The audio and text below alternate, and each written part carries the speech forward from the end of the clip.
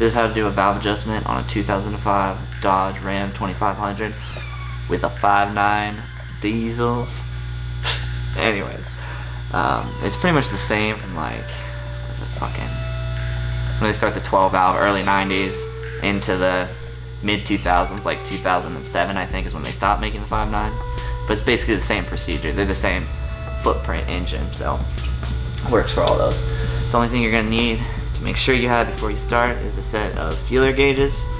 Other than that, if you can dodge a wrench, you can probably do this. There's 6 bolts on the valve cover. 2 here, 2 here, and 2 further in the back that you get with the wrench. Just loosen them.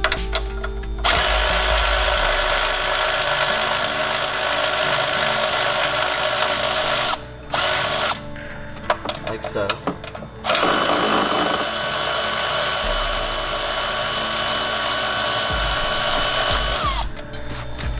Then you're gonna need to come around the back of the valve cover, reach with the wrench, and there are 2 more under the firewall.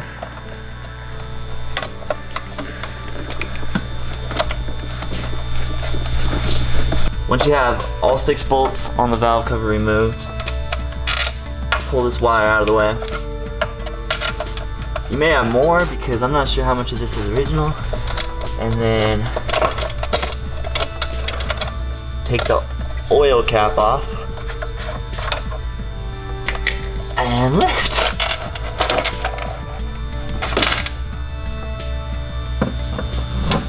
So earlier there were only 4 bolts. Here there are 6.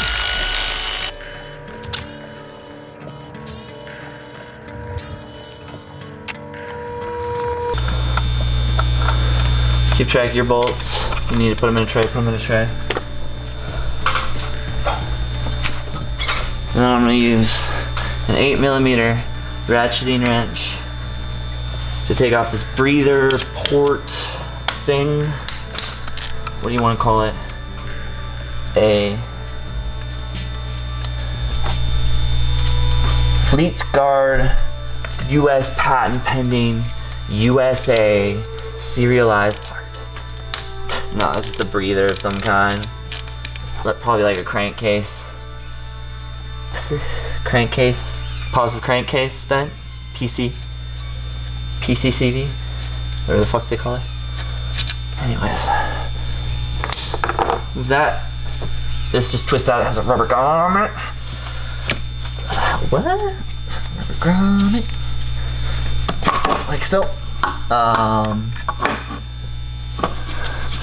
Just get it out of the way however you can. Twist these hoses off, probably.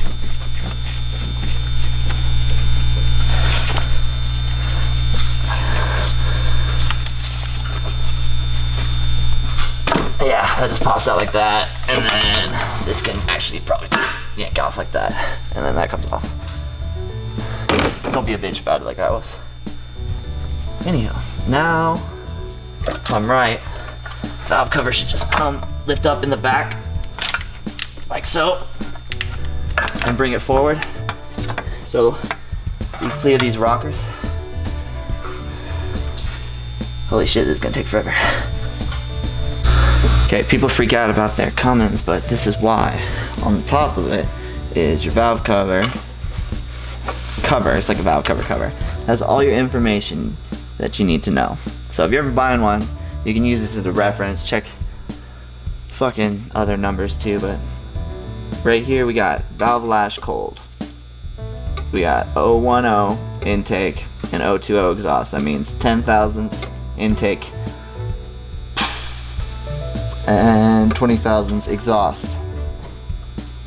So we need to adjust the LASH, and I'll show you up there what it is and how to check for it.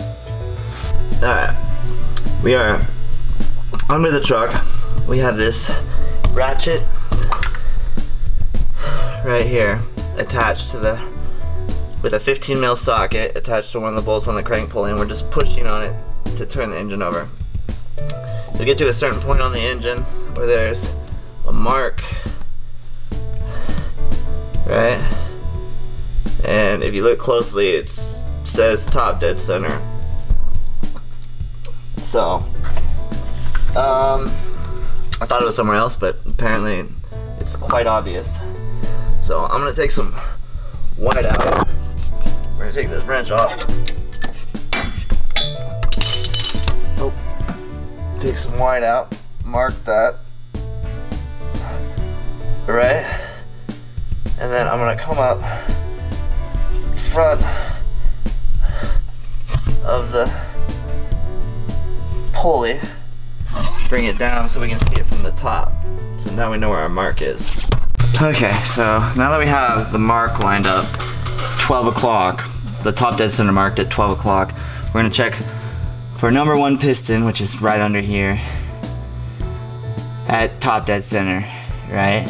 So they say if you move both of these, then you're at top dead center. So we know we are in the right spot with that top dead center mark lined up at 12 o'clock and these 2 rocker arms moving. Now, with it there, we can check intake valves 1, 2, and 4. So 1, 2, and then 4, we skip 3, and 4 is right there. And then exhaust 1, 3, and 5. 1, 3, and 5. Now this doesn't really make very much sense, and if somebody wants to explain to me the engineering of a Cummins and why it's not balanced from front to back, on like, because you think it would be, I'm not going to try to confuse you, actually, never mind. But, so, we're going to try intake. We're going to check our exhaust first. We're going to get out a 30 thousandths feeler. I'm getting pretty good at this. 30 thousandths feeler, and we're checking 1, 3, and 5. So here's 1. We're gonna take a 30 thousandths. You see if it goes under. You really got to get it horizontal. It doesn't appear to go under, so we're gonna check it. We're gonna check the next one, which is 2, or actually 3. I apologize, 3. We're gonna check that one.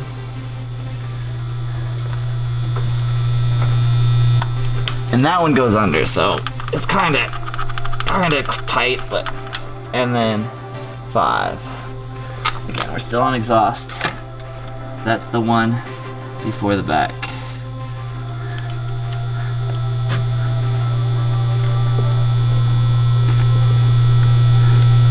I don't know. They're pretty close, but I'm gonna adjust them anyway. So we're gonna get a, they're supposed to be at 20. So we're gonna get our 20.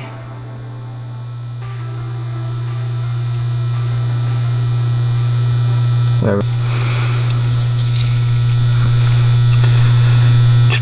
1 on 1.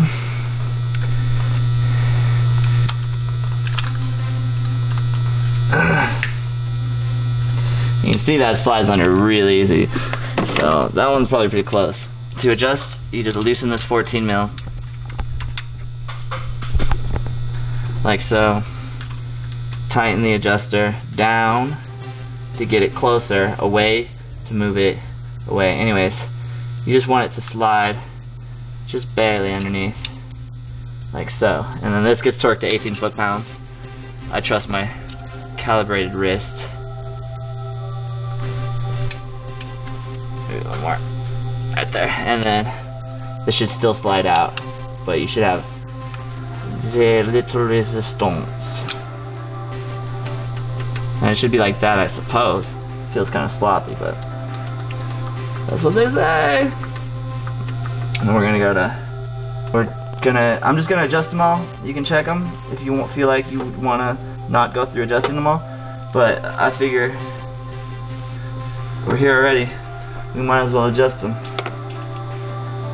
So we're intake, we're 1, 2, and 4. That's correct, yeah. Is what we're gonna be adjusting. Intakes are the smaller ones. So we're taking a 10 thousandths, which is our set point, I suppose you would say. If I can find it. 20 thousandths. 8 thousandths, 10 thousandths. We're gonna set it underneath 1. Right?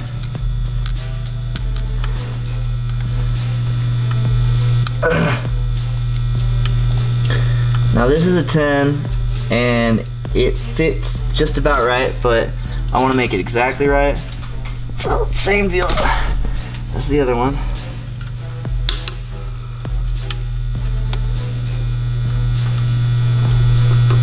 Just like that.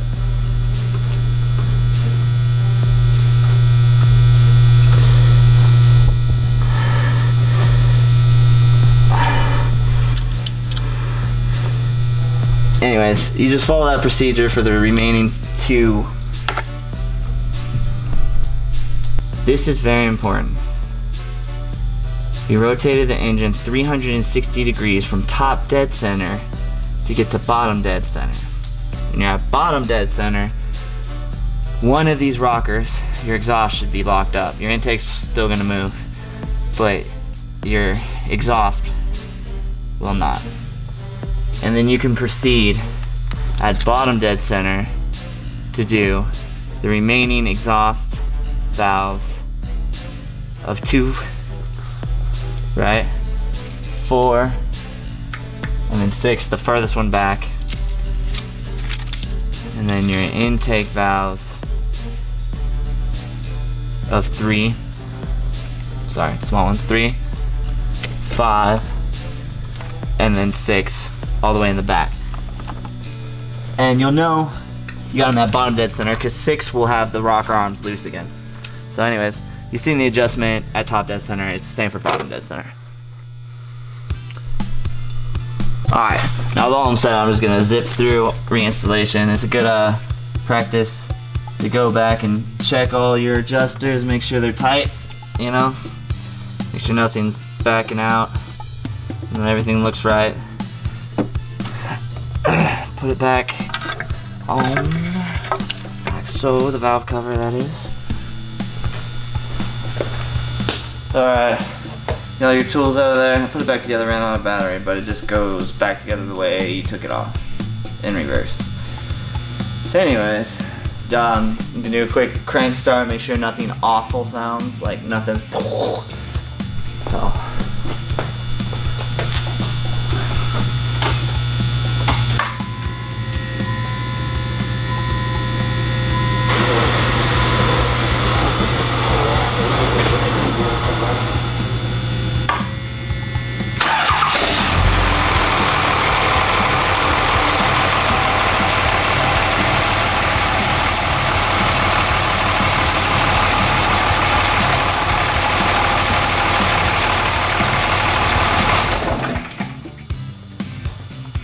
Anyways, sounds good. Sounds a little more purry actually, like a little more like